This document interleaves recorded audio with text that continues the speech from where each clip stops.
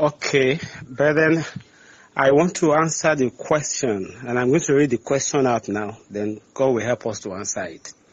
Please, on this issue of taking God's word to Him in prayers, or a situation where God has passed judgment on someone, especially because of sin or error, is it wrong for someone to stand in the gap and by the word of God on mercy, plead with the Lord to show mercy on the person? For example, God has decided to wipe away the entire Israel in the wilderness for their rebellion. But Moses stood before the Lord to plead, and the Lord changed his verdict. I'm not talking about the case of Balaam, who did it for gain, but I'm speaking in a situation where one stands to beg the Lord to spare someone he has decided to kill or destroy. Now the question is, can we take this matter to God? Can we take this issue to God by His word when God has said, I am going to destroy something or somebody? I will first want to start with the example you gave, which is in the wilderness, the Israelites disobeyed God. And God said for their rebellion, He was going to destroy them. And Moses told God, if you destroy them, everyone is going to make guess of you and say that you delivered them from Egypt and you brought them into the wilderness to kill them. Don't do this evil. That was Moses talking to his God. Don't do this evil. Repent from this thing that you want to do. And God did not talk about the matter again. And Moses, thinking that he has been able to discuss with God and, change the mind of God, he now wrote, because he was the one writing the story, he wrote it that, and God repented. He wrote it according to his human knowledge after he discussed with God, because he was thinking that when God says he's going to destroy them, he was believing that the only way God can destroy them is to kill all of them now. And God told Moses, let me destroy these people. Let me bring a family from you. But Moses said, no. Let me fight for them. And God said, no problem. And God did not talk. Brethren, if you go back to read that story, you will note that out of that full congregation, only 2 of them got to the promised land.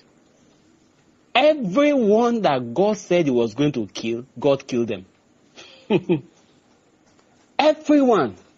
All the discussion of Moses, when he was discussing with God, that God don't kill them. And he felt that because he has spoken to God Almighty, and he has told God, repent of this evil you want to do.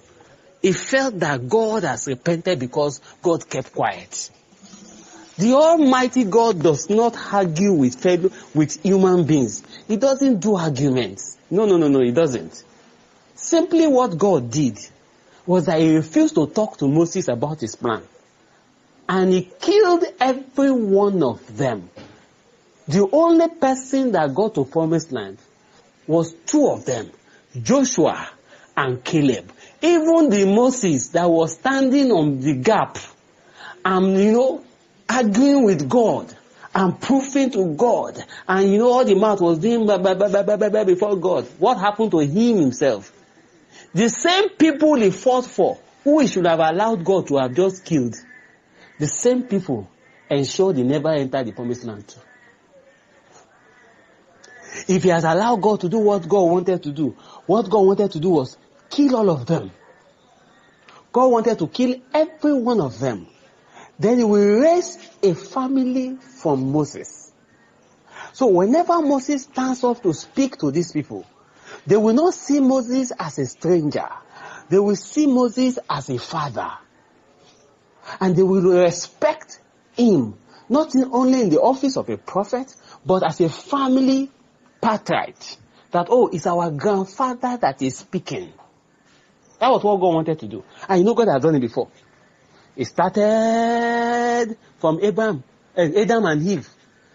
Millions of people came. He wiped them off and started afresh with Noah. And at a certain time, he forgot everybody and started afresh with Abraham. So God has been used to removing every other person and starting afresh. But Moses thought, I'm a prophet. I am standing before God Almighty. Is it not the rod that God gave me that parted the Red Sea? Am I not the one that God used so far? I'm a prophet of God. I know how to talk to God. And he started speaking to God as if he was speaking to his mate. And God did not talk again. Could you note with me that it's been a long time that God has been preparing Joshua?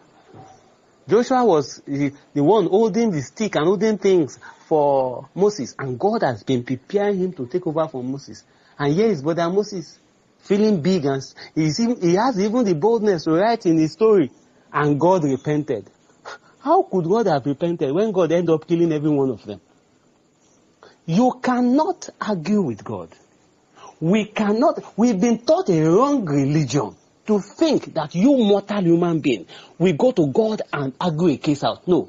The only thing we can do with God is to go to God and plead for mercy.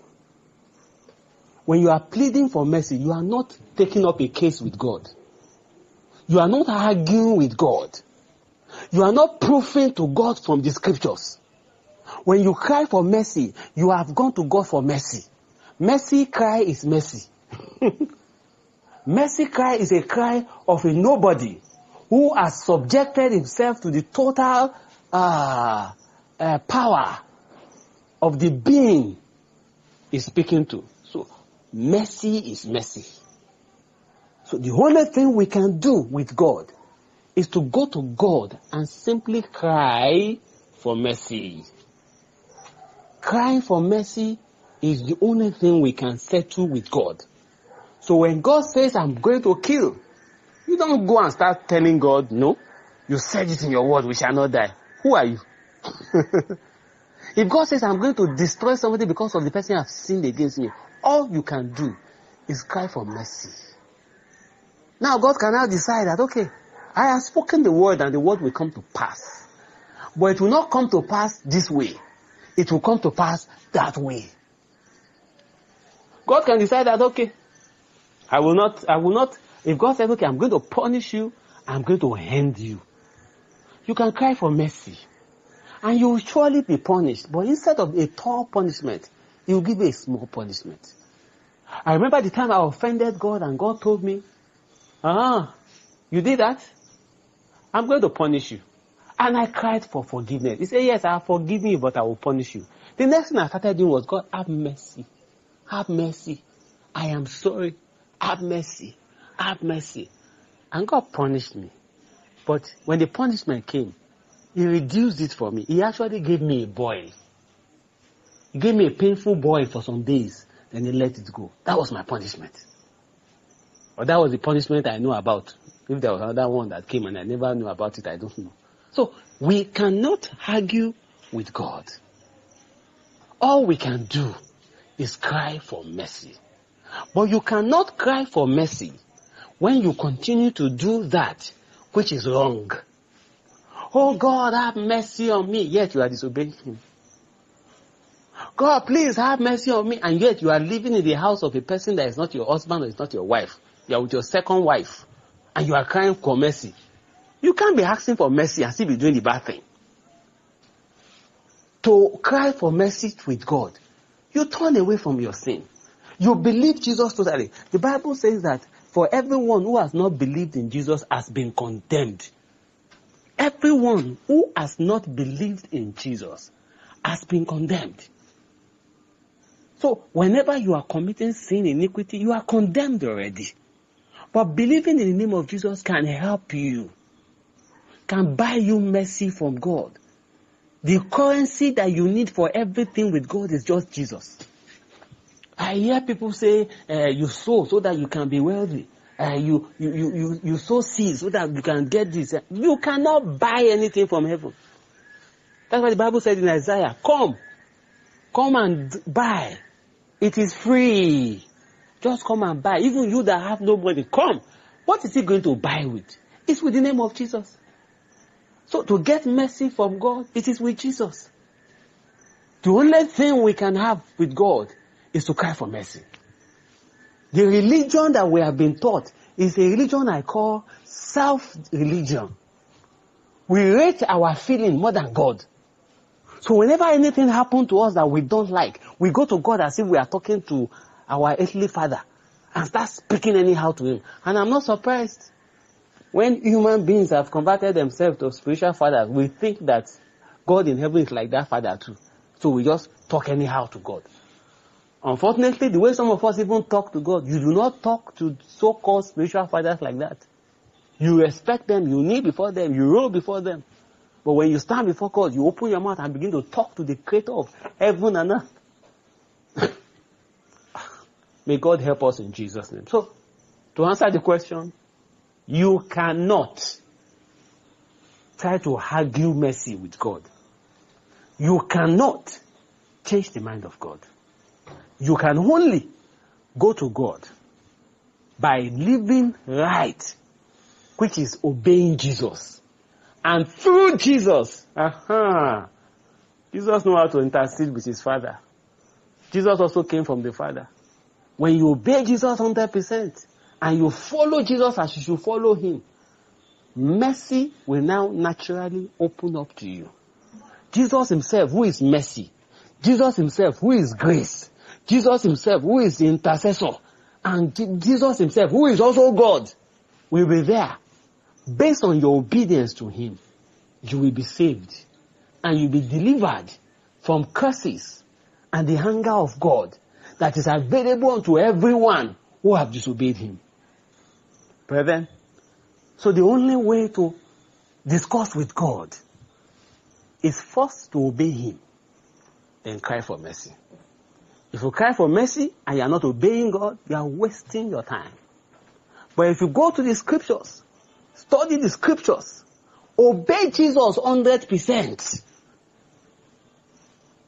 Obey Jesus. Look after Jesus. Read what he has written. Before you even say, God has not spoken to me. God has not told me what to do. Before you go into that, the one that is written over 2,000 years ago, have you read it? Have you obeyed what is written there? You are waiting for a new instruction when you have not obeyed the old instruction. You first obey the old instruction. And the old instruction is written in the book of Matthew, Mark, Luke, and John. And I keep telling people, Matthew, Mark, Luke, and John. If you want to read anything in the Bible, start with Matthew, Mark, Luke, and John. That is where Jesus is. Go and read about Jesus. Take everything, every instruction he gave. Every instruction he gave, take it, obey every one of them. You will have access to mercy. Naturally, you will have access to mercy. But crying for mercy without obeying Jesus is another religious ritual. It's another religiousness. It doesn't help anybody. So I pray that God will help us in Jesus' name.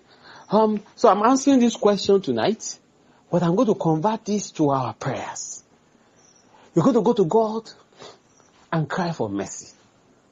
But before you start crying for mercy, you're going to go to God and ask for grace to obey him. And that if there anywhere I am still disobeying you, open my eyes. Let me see it. Am I still practicing religion instead of a lifestyle of Christ? Deliver me from religion and help me to begin to live right with you. That is our prayer tonight. And after you have prayed that, you now go to God and cry for mercy. The only discussion that is a sinner has, the only discussion is someone who has offended God has, is mercy. It's not quoting scriptures. It's just mercy. Just to cry for mercy. Ask for grace to obey him and cry for mercy. So, God bless you as you go into your prayers now. God bless you.